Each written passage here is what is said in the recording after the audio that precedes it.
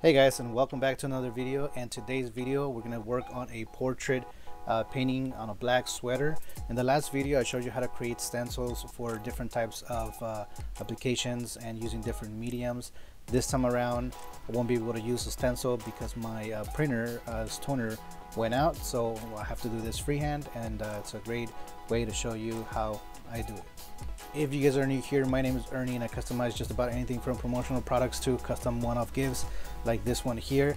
And let's go ahead and get started with this project.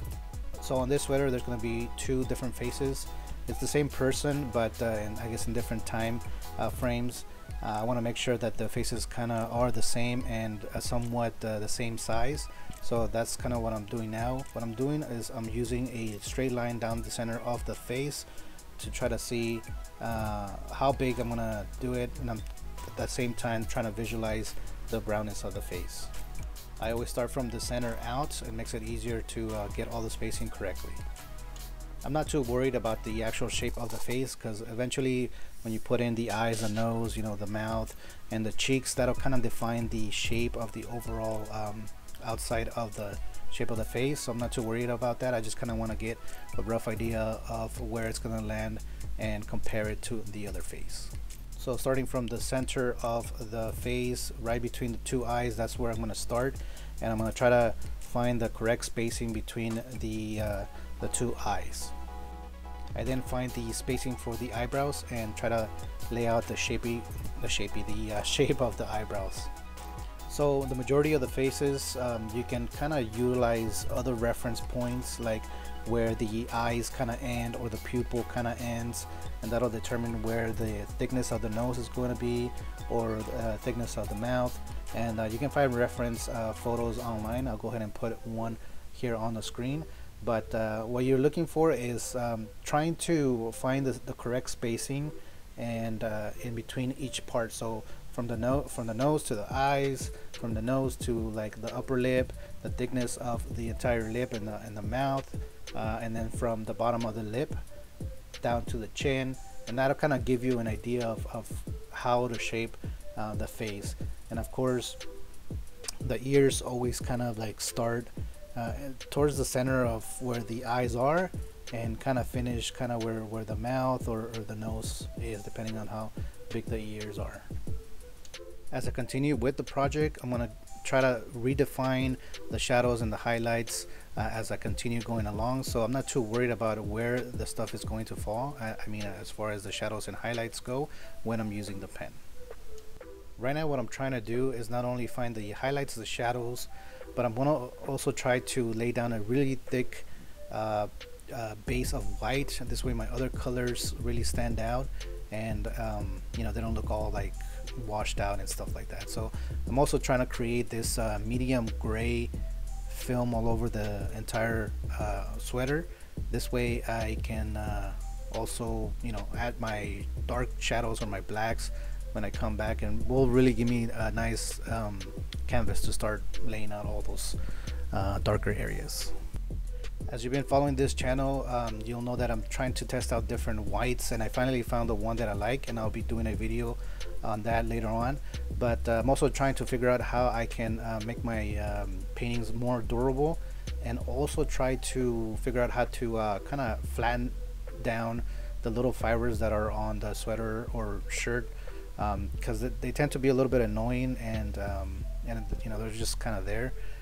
So I figured out another way of making those a little flat. Right now what I'm doing is spraying a little bit of waterborne sealer, which acts like a little bit of glue, and I'm using a very hot iron and kind of like a Teflon type of sheet that I can put on top of the sweater. And what I'm trying to do is I'm trying to dry you know, anything that's kind of wet, and at the same time I'm trying to seal all that white paint onto the fabric itself. This way it's not only durable, but it's dry as well, and it gives me a good kind of like a good base to be able to put down the additional colors that I'm going to put down.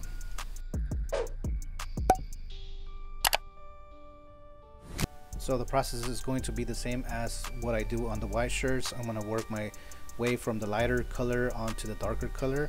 So I'm going to lay down a little bit of skin color, and then lighter brown, darker brown, and follow it up with black, and then coming back at the end and doing a little bit of highlights with white.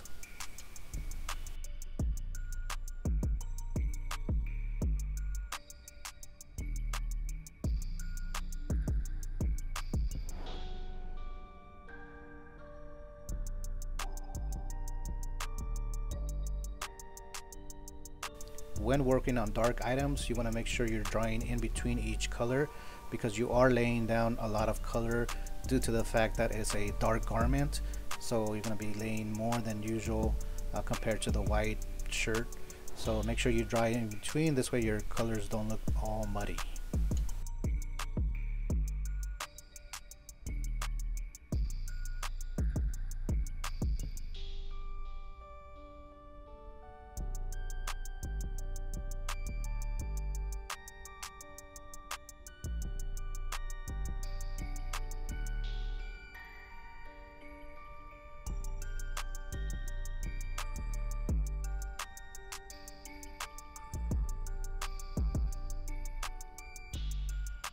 Alright, and all my base color is already down. Now let's go ahead and add some highlights and shadows, and of course we're going to seal this at the end as well. This way all the additional colors that we added are also sealed onto the garment with a little bit of heat, and it'll last a little bit longer.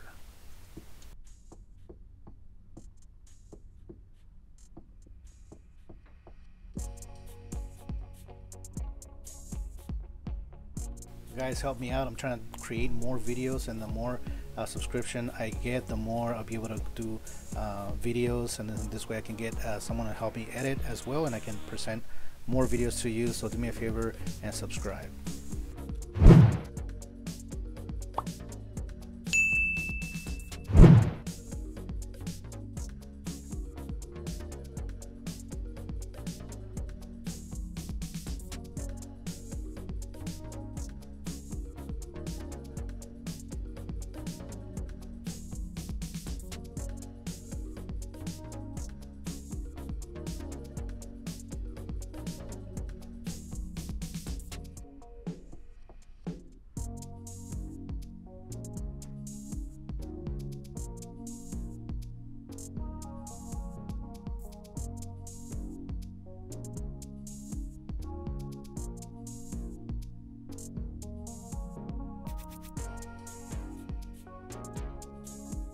We have one more face to do on the back of the sweater.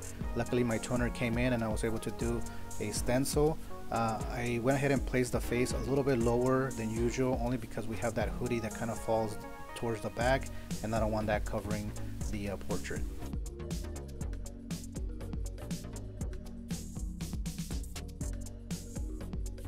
It's crucial when you're working with a picture reference that it's the clearest that you can possibly get of the person or yourself, but in some cases, you know, that's the only picture they got, so you got to kind of work with that. And unfortunately we won't be able to get as much detail as we can, but we're going to definitely try to do so, knowing that the front of the front portraits on this particular project is the same person, just in different, you know, time frames of their life. And I want to go ahead and try to remember, like, you know, where certain shadows or shapes of their face are. This way I can apply it to this one here.